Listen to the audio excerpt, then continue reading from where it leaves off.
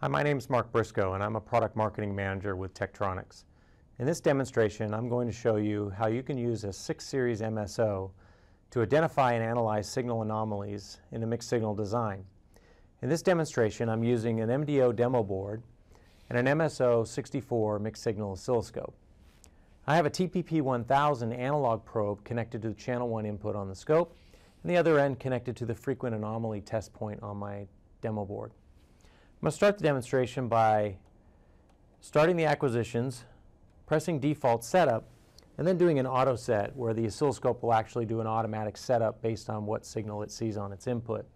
And you can see here we have a 3-pulse burst. Now the signal's jumping around a little more than I want on the screen, so I'm actually going to use a feature called hold off by time, which is part of the trigger system, to be able to get a stable waveform. I'm going to do that by opening the trigger configuration menu, tapping the mode and hold off and saying I want to hold off by time, and I'm going to hold off by 600 nanoseconds for this particular trace.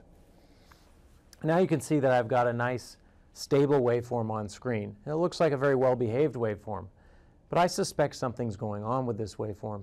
So I'm going to use the FastAcq acquisition mode on the oscilloscope, which is designed to optimize the scope for fast, high-speed waveform capture rate, increasing the chances of catching any infrequently occurring signal anomalies.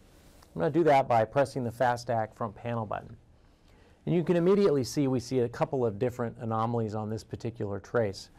There's a negative going glitch on the first pulse and a short or runt trace pulse on the second pulse. Now for this demonstration, I'm going to isolate that runt pulse, and I'm going to do that using the trigger system. I'm going to turn off FastAcq now because its job is done. I've seen that. Now I'm going to use the trigger system to isolate it. I'm going to select a runt trigger, change the threshold here, upper threshold to about 2 volts and the lower threshold to about 1 volt.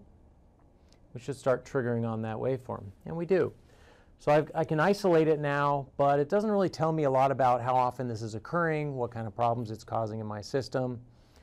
So I'm actually going to acquire a much longer window and use the automated search capability of the instrument to determine just how often this particular trace occurs.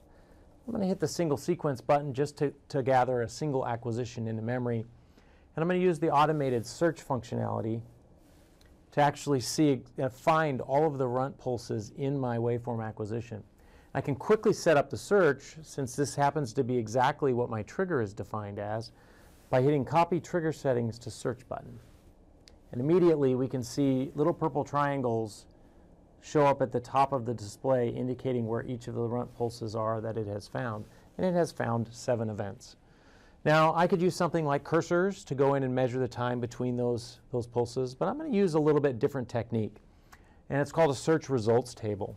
And I'm going to do that by hitting the Add New Results table, selecting Search, and saying Add. Now the search results table shows me an index of the 7 events that it found, as well as the absolute place in memory relative to the trigger point and the delta time from the prior search event found. And so here I can see that they are occurring about every 3.3 milliseconds. You can't analyze what you can't capture, and you can't trigger on what you can't see. FastAcq is a fantastic tool for identifying, discovering signal anomalies in your trace. And advanced triggering can help isolate and capture those signal anomalies. Then you can use automated search to actually quantify each specific anomaly in each acquisition.